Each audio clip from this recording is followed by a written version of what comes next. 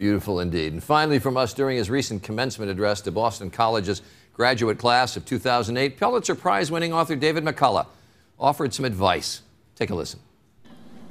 Please do what you can to cure that verbal virus so rampant among your generation.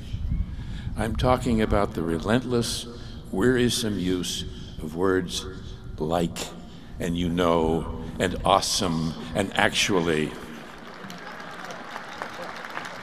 Just imagine if in his inaugural address, John F. Kennedy had said, "Ask not what your country can, you know, do for you, but what you can do for your country, actually."